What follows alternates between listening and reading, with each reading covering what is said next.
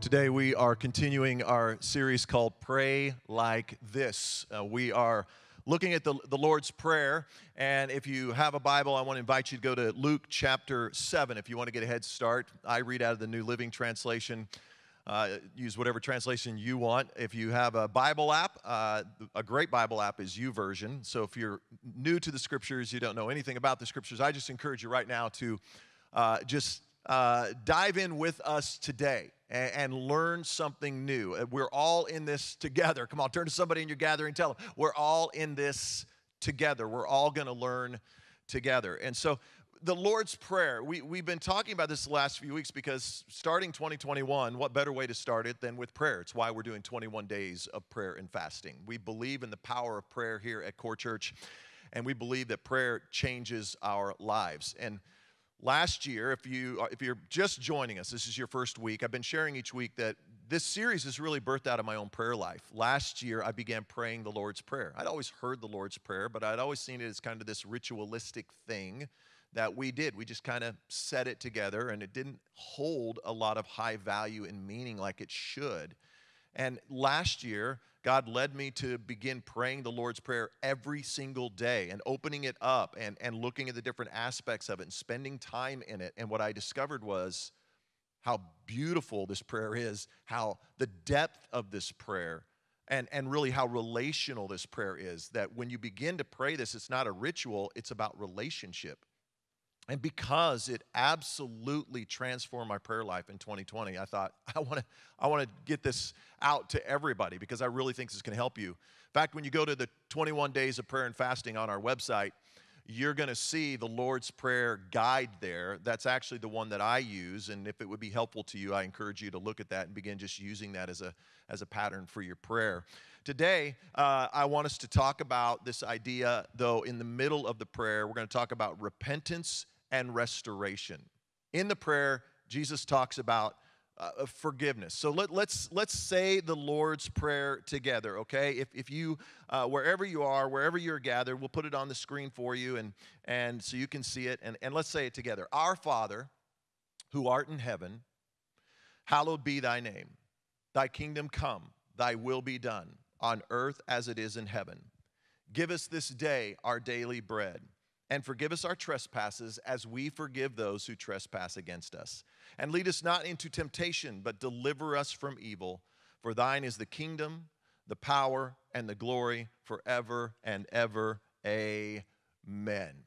So that's the prayer that we're talking about that you, I'm sure, are familiar with. And so today we're going to be looking at the part of the prayer, forgiveness, repentance, and restoration. And this part of the prayer has been the most meaningful to me personally and the most transforming to me personally, and I hope it does the same for you in the few minutes that we have together.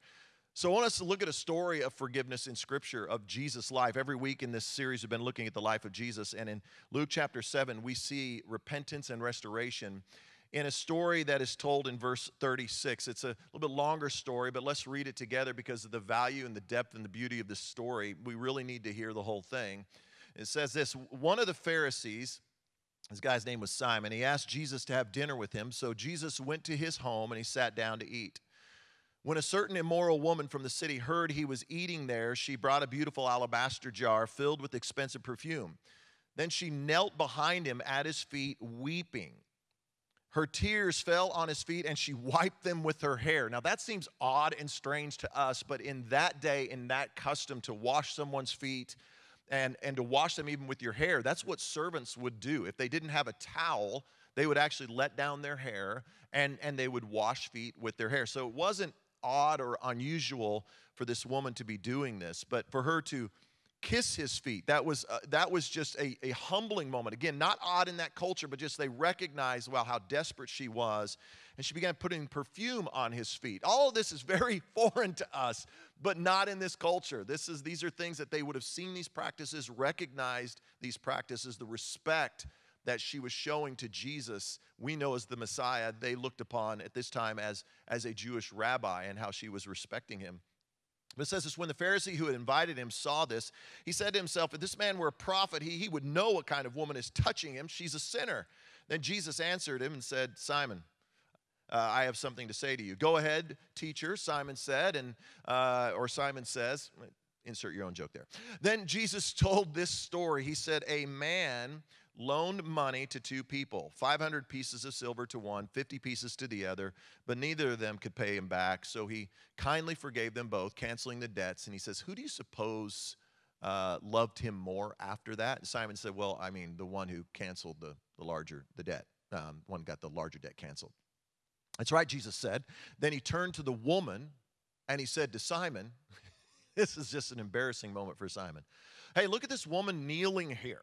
Like when I entered your home, you didn't offer me water to wash the dust from my feet, but she's washed them with her tears and she's wiped them with her hair. You didn't greet me with a kiss, but from the time I first came in, she's not stopped kissing my feet. You neglected the courtesy of olive oil to anoint my head, but she's anointed my feet with rare perfume. I tell you, her sins, and they are many, have been forgiven. So she has shown me much love. Love is displayed through forgiveness. If you want to show somebody you love them, forgive them and ask for forgiveness. That is how love is displayed. But a person who is forgiven little shows only a little love.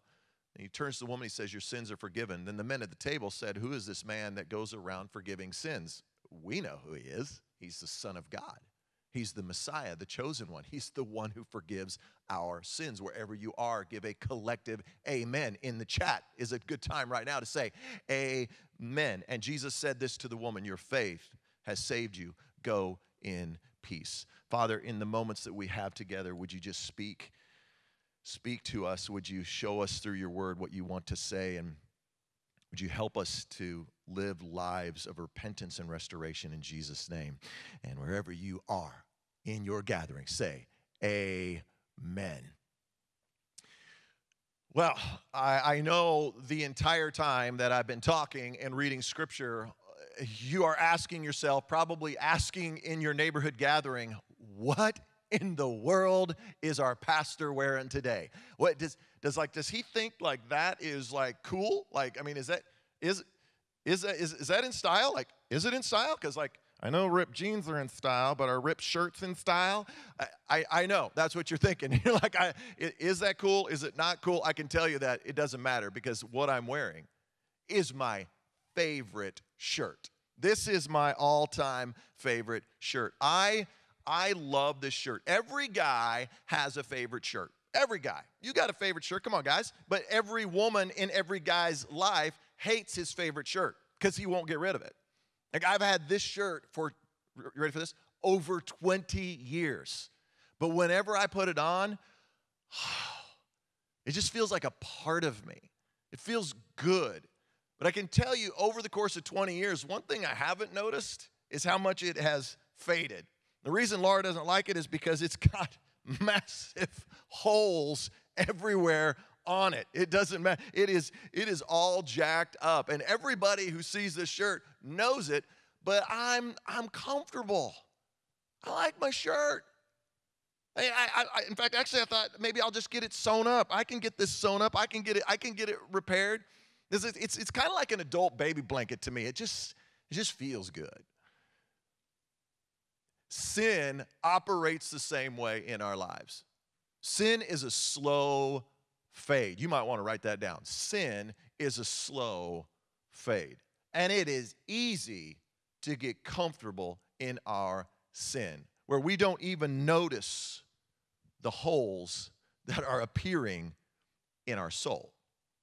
Everybody else around us notices, but we don't notice the slow fade and the hole that is developing in our soul. This is why in the middle of the Lord's Prayer, Jesus said this, pray like this, forgive us our trespasses. In other words, forgive us our sins. I want to tell you, this is the most impactful part of the Lord's Prayer in 2020 for me, because I had neglected repentance in my own life.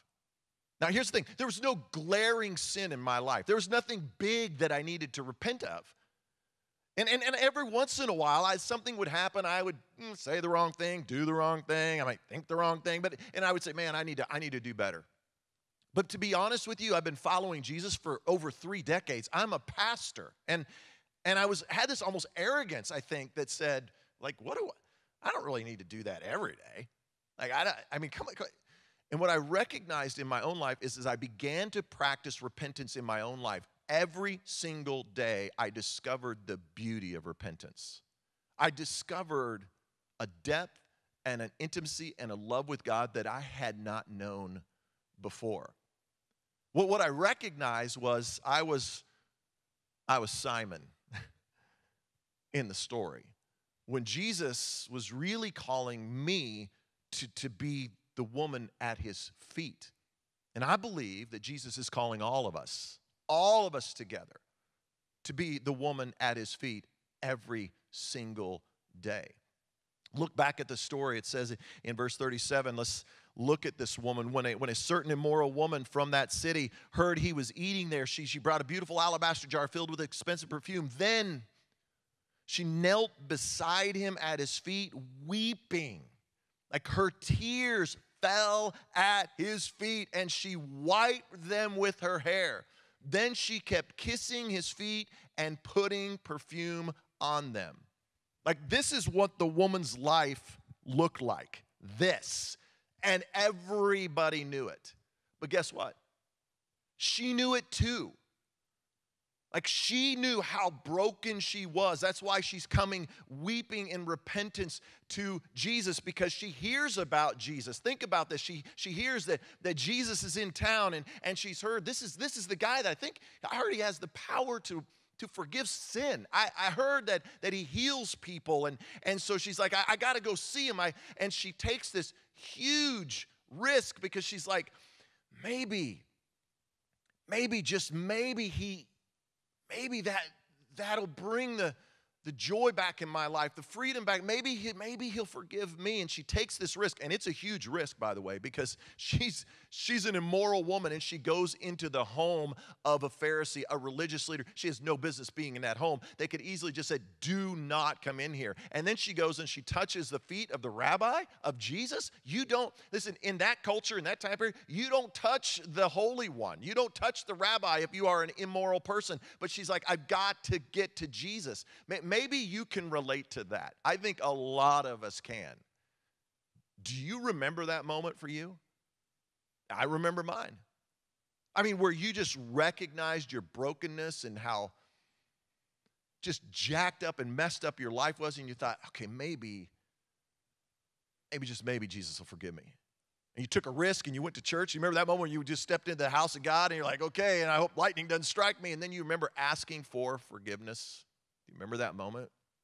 And how beautiful that was? That's this woman in this moment. You got to wonder what led to this moment in this woman's life. Was she like reflecting the night before, and maybe a man had just left her bed?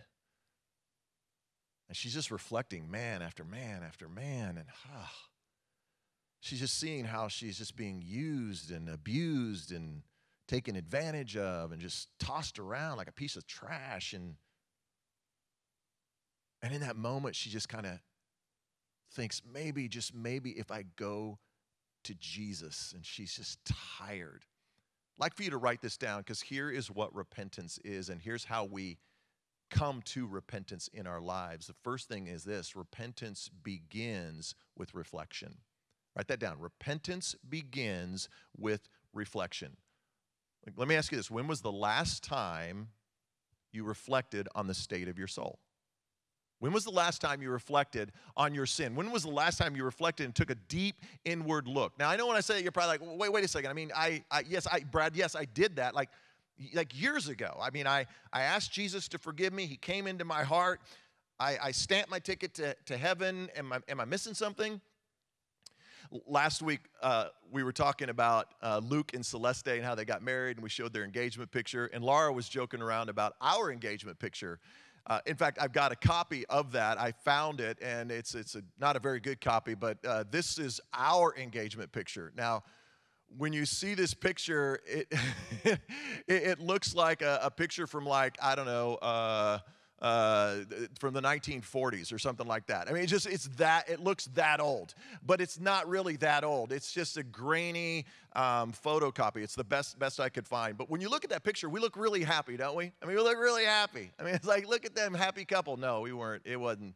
We weren't happy. We weren't happy at all. In fact, we'd had one of our biggest fights ever. And to this day, after 36 years of marriage, we were married in 1984, by the way. That's the year. Happy 80s.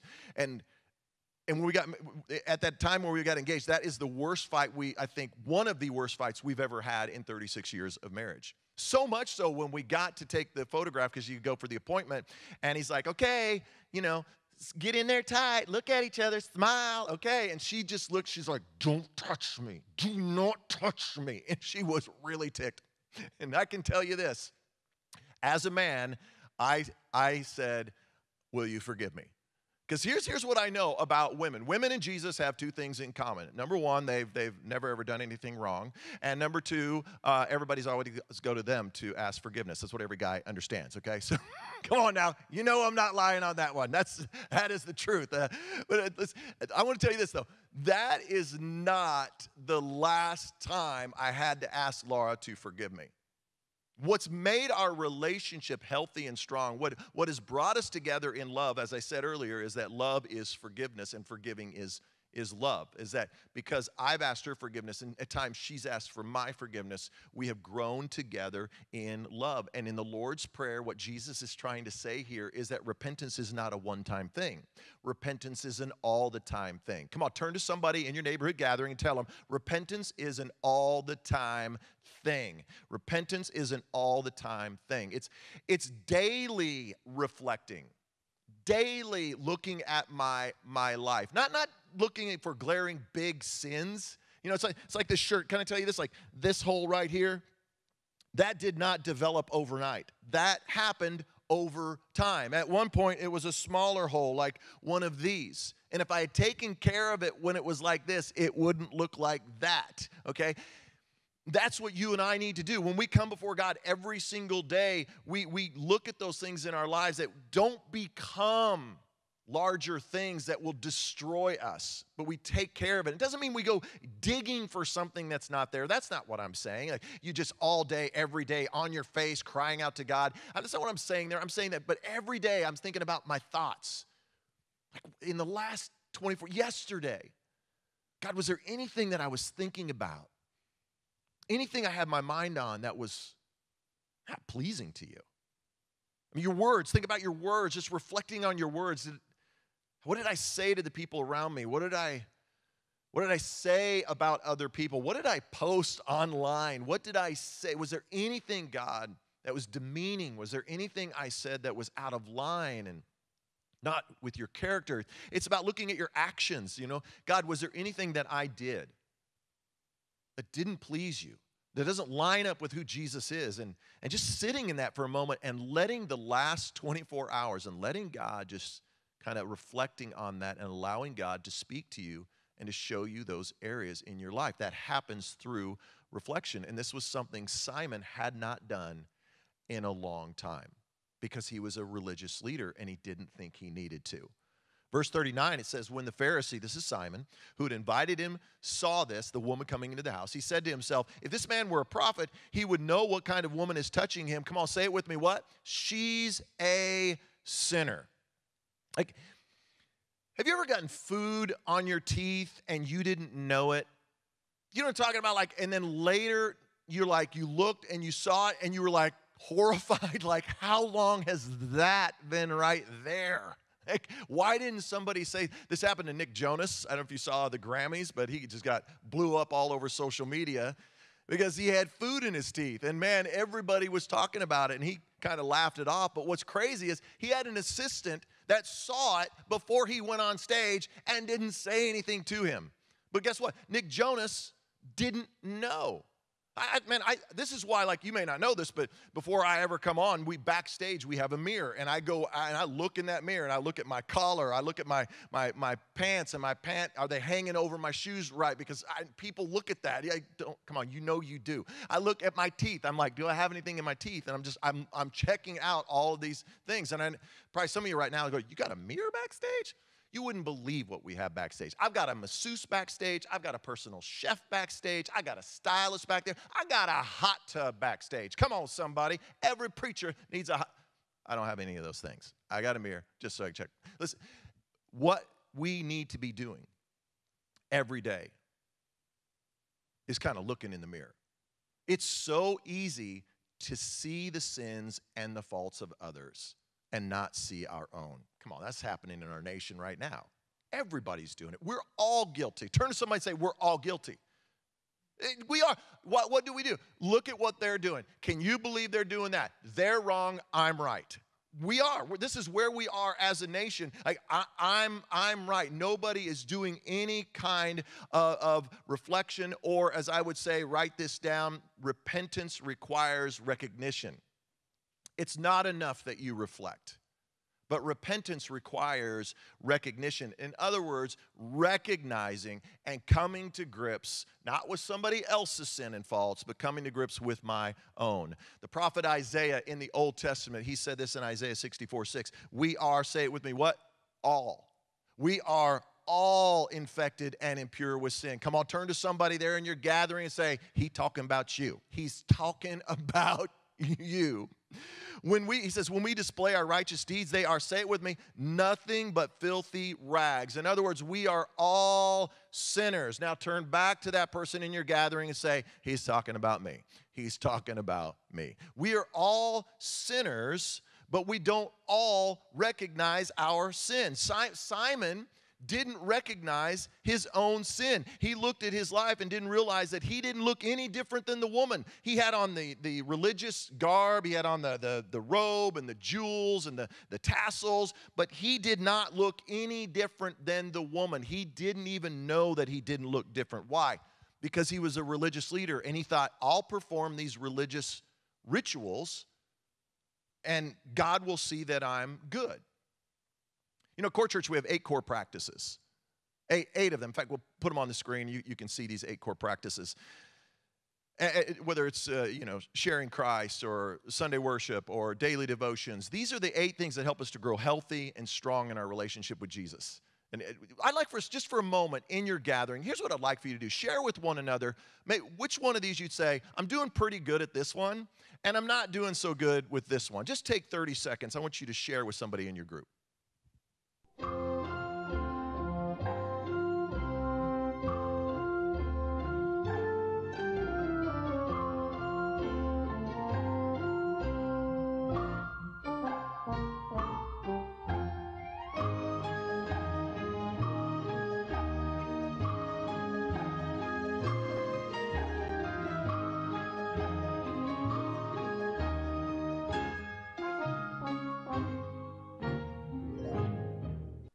Shout out to Alex Trebek, little tribute moment there for that man. Hey, when our soul is infected with sin, it doesn't matter what practice you put into place. To God, it looks like filthy rags. We do this all the time. Like, oh, I'm going to come on Sunday and or I'm going to read my Bible and it's kind of the great cover-up. And I'm going to look the part and I'm going to do the right thing. But you got to realize you think you look good to everybody around you, but to God, he's like, nah, that's not what I'm looking for. So, a while back, I heard this banging outside of the house, on the side of the house. I just heard this. And I was like, what in the world is that? And so I go outside and I look, and there's a woodpecker beating the snot out of the side of my fireplace. And he is beating this hole right into the side of it. And I, of course, being the craftsman and the handyman that I am, I went to the shed. I found an old piece of plywood, got out my screwdriver, and I screwed up a piece of wood. Like here, I took a picture of it so you can see it. Like this is my repair job. Yeah, not so great, is it? But that's exactly what it looks like when we perform religious rituals. Like, it's great that you are practicing the 8 core practices. They help you grow healthy and strong in your relationship with Jesus. But guess what? When you are using that, and you're not coming before God in repentance, it's no different than just covering up a hole. Right behind it, there's this glaring hole in your soul. And Jesus looks at it like, filthy rags. That's not what I'm looking for. And so it's through daily reflection that the Holy Spirit helps us to recognize that we've been covering things up. Helps us to recognize those things that we need to repent of. Look with me at verse 48. It says, then Jesus said to the woman, say it with me, your sins are forgiven. Write this down. Repentance brings restoration. Repentance brings restoration. I think these are the four most powerful words. Your sins are forgiven. Turn to somebody in your gathering. Look at them and say this. Your sins are forgiven. Man, like this woman, when we come before God and we confess our sins, he says over us, your sins are forgiven. I can't imagine this moment for this woman. She thinks about all of her despair, all of her brokenness and her disappointment, and Jesus says, I forgive you. That's what restoration is. Restoration is God saying to you, I don't reject you. I forgive you. I don't hate you. I love you. In fact, listen, I'm not going to push you out the door. I'm going to welcome you in. You actually have a seat at the table. Like he's saying to this woman, Simon, you want her out of your home, but I guess what? I'm going to give her a place at the table. In verse 50, Jesus says this again to the woman, your faith has saved you. Go in what? Come on, somebody. Peace. In other words, listen, you don't go in pieces, you go in peace. When you ask God to forgive you of your sin, he doesn't just sew up the holes. No.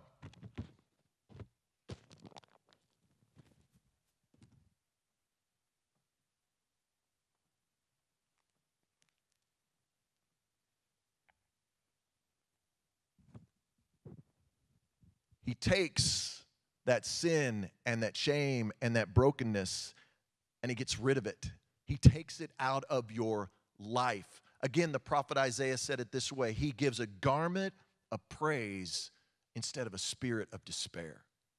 Like, think about that. This is what God wants to do for you today. He wants to remove your sin. He wants to remove your despair. Like where you would look down, you would say, holy smokes, this ain't me anymore. This is me now. And you're like, how is that even possible? It's possible because of the cross. It's possible because this man, Jesus, the religious leaders who said, who is he? He is the Messiah. He is the Son of God. It's like this old hymn. I can't help but think about the old hymn that says, what can wash away my sin? Nothing but the blood of Jesus. What can make me whole again? Nothing but the blood of Jesus. Man, oh, precious is the flow that made me white as snow. No other fount I know, nothing but the blood of Jesus. You, my friend, today, God wants you to come to him in repentance, and he desires to restore you today.